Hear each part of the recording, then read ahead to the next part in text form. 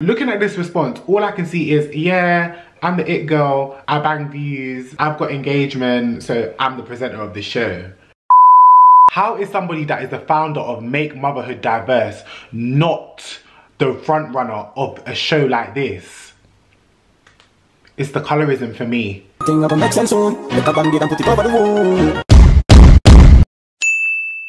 Watagwan pa, watagwan. Welcome back to my YouTube channel, guys. So by the title of this video, I'm going to be talking about Rochelle Humes and Candice Braithwaite and this whole drama that has been happening on the timeline. If you're new to my channel and you do not know who I am, my name is Phillip, or Gode for short. Make sure you like, comment and subscribe to the ting. For those of you that do not know who Rochelle Humes is, Rochelle Humes was originally from the band The Saturdays. She then went on to television presenting. She appeared on This Morning, The Extra Factor, The Hit List, and recently she appeared on a documentary about racism growing up. Candice Braithwaite is an author, journalist and TV presenter. She is also the founder of Make Motherhood Diverse. So with that information, I'm going to follow on with what has been going on. 3 days ago, Rochelle Humes put on her Instagram page a message and it says, I'm currently making an investigative documentary looking behind the shocking statistics that in the UK, black women die during pregnancy, childbirth and shortly after, at a rate of more than 4 times than the white woman. I want to find out why it is and have met some incredibly brave women as part of my investigation into what's going on. This is a very difficult and sensitive issue, but I think in order to make a change, it's really important to give a voice to families that have lost loved ones in this nature. I'm hoping in making this film, it leads to tangible changes and solid commitments to bringing the rates down. Now, on the following day, Candice Braithwaite has gone onto her Instagram and she's basically voiced how she felt. Well, that got interesting. I appreciate the love and support. The truth is, up until 6 weeks ago, I thought I was going to present that documentary. I had been contacted in March of 2020. It had been an ongoing discussion for the last 9 months of the year. I'm not sure what happened, but it's not meant to be.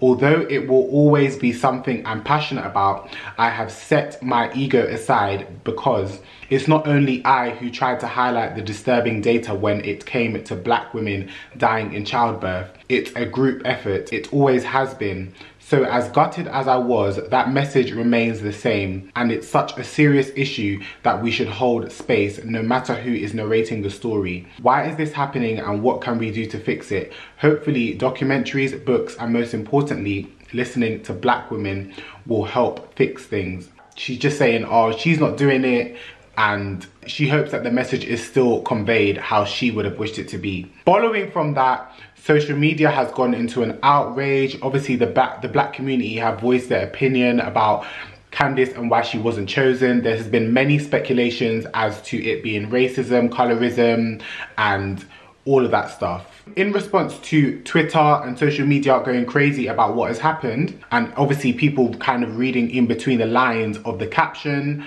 Candice has wrote another post and it says, I can't keep up with you lot's messages. The love is real. I need a moment to gather myself. Real talk. The end goal is the same. I'm gonna work hard enough to become a gatekeeper. The key is ownership. I don't come this far to just come this far. Big love to all the dark-skinned black women in my inbox who are using it as a safe space. After that, Reese Parkinson says, I'll never forget when you and Agnes came on my show and talked about this subject so passionately, gave real life experiences and educated us all. You are such a special human being. This doesn't sit right. I'm light skinned and it makes me feel sick if this was based on colorism for a bigger appeal. Obviously, the narrative on social media is that everybody thinks that this is to do with colorism, that Rochelle Humes appears to be better or more visually appealing to the masses on this platform. While this whole situation was going on, everybody literally started to attack Leanne. Leanne is an artist in the girl group Little Mix. Now, somebody wrote a tweet and it says, so we've got light-skinned Leanne from Little Mix leading a documentary about colorism. Now we've got mixed race Rochelle Humes leading a documentary about black maternal deaths. Media industry is a pigmentocracy, or however you say it. Her partner responds by saying, bruv, shut up. You haven't seen it yet, and since when has it become a problem for a light-skinned person to speak on their experience with race? Then her sister also responded by saying, correction, LA pitched her documentary based on her own experience and chose to include colorism to highlight the very issue you speak of. Don't ever question my sister's intentions because she's out here doing a lot for the black community. I personally feel like, yes, that documentary could have been presented based off of the fact that she has been in shows where she talks about racism, colorism, being bullied, all those type of things. Later on that day, Candice Braithwaite goes onto social media to just update everybody on what's going on. The producer of the show that Rochelle Humes is to present has called me asking me to clarify that I was never in the running to present that particular documentary. So for the record, I was contacted in March 2020 by a different production company about developing a similar documentary and had been speaking with them throughout 2020. Our last Zoom call being on December 1st, 2020, I've been advised that the show with Rochelle was also being developed at the same time. I was engaged in discussion and was obviously commissioned. The producer said that unfortunately for him, his show was simply acquired first and these things happen in television. I was also told that I would never have been a front runner for this particular documentary as they prefer their subjects to be removed from the situation so that the element of discovery about an issue is genuine, but that there would perhaps be room for another documentary of the same nature after this one has aired. Wouldn't it make sense for somebody that is more in it to do it? That statement was a bit weird. Then it says, they had asked me to contribute my expertise, but I declined as I don't want my trauma to be mined for a show where I have no control of the narrative. My agent had asked a few weeks ago if there was a possibility I could co-present alongside Rochelle and was told there was not. At the end of the day, I cannot overstate enough how important it is for the issue to be spoken about until we are able to save more black women. On a personal note, I've learned a lot and I'm thinking carefully about my future in TV. On the whole, thank you guys so much. I personally find it very cheeky that this show is supposedly not related and it's two different production companies and all this blah de blah. Like, how is somebody that is the founder of Make Motherhood Diverse not the front runner of a show like this? It's the colorism for me. Everybody is literally roasting Rochelle because they're just waiting for her response. Hey gang, the situation around the documentary playing out online is complex and I know that my response won't satisfy anyone. That being said, I'm going to speak to the facts and what I know to be true. Firstly, I recognize that I am contributing to a conversation that many black women have been central to and fighting for a long time. When taking on this project, it was necessary to the producers and I that the voices of people who have been directly affected are centered in the storytelling. It's important to me personally and everyone involved in this documentary that this ongoing issue is brought to the widest possible audience. I want to utilize my platform to add further reach and visibility to the ongoing issue with the sole intention of creating broader awareness to affect change. I was offered the role as host last year to go on an exploratory journey through the lens of the audience to ask the question why. To tackle the issue on a national scale, it involves a community of people pulling together to advocate and rally for change as ultimately we all share the same goal. This is bigger than me and not about me. I'm just bringing the topic to a wider audience and championing the incredible women that haven't yet had their voices heard.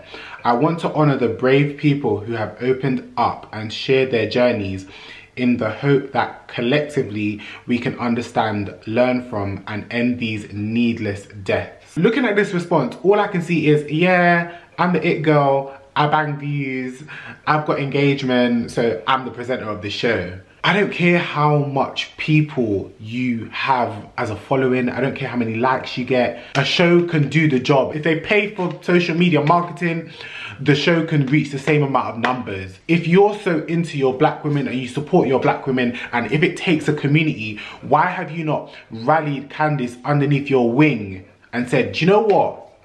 Let me bring you in. Let me plug you on a little 10-minute segment of the show. Like nothing. All you said is, I've got clout. That's all you said. All you said is, I've got clout and that's why I've got the show. One thing I want to say about TV is, we need to be realistic when it comes to TV. This colorism situation isn't the end, yeah? More situations like this are going to come. Every show that we watch has that one token black girl. Every show that we watch will have an ounce of colour just to give a bit of diversity. You will never see a show on British television with a full black cast or even 50% black cast. It's just not gonna happen, and it's just a shame. That's why us black people have had to make our own platforms, make our own avenues and rally around each other ourselves, because situations like this happen all the time. I feel like in the black community, one thing that we often do is we dissect what it takes for a person to be black. There are some people that want to identify as biracial because they may feel like, oh, they're cancelling out their other races, and there's some people that want to identify as black. Now let's be realistic. If you saw a man being chased down the road and you was asked to describe what that man looked like, and the man has a tint of brown, you're most likely going to call that man black. You're not going to say he looks 50% this, he looks a quarter this. You're not going to do that. I don't like the fact that people are saying that because you're mixed race, you're not black enough. Like, a lot of that narrative was put out on social media. One thing I do have an issue with is the fact that if this woman is said to be the person that was originally meant to be on this show and they replaced her with Rochelle Humes, that borderline is around the whole colorism situation, and that needs to be addressed. If you are biracial and you have black in your genes, do you identify as black or do you identify as biracial, multiracial? That was all for this mix up, got it. Make sure you like, comment and subscribe to the ting. And thank you for the love every blood clot time. Watagwan pa, watagwan.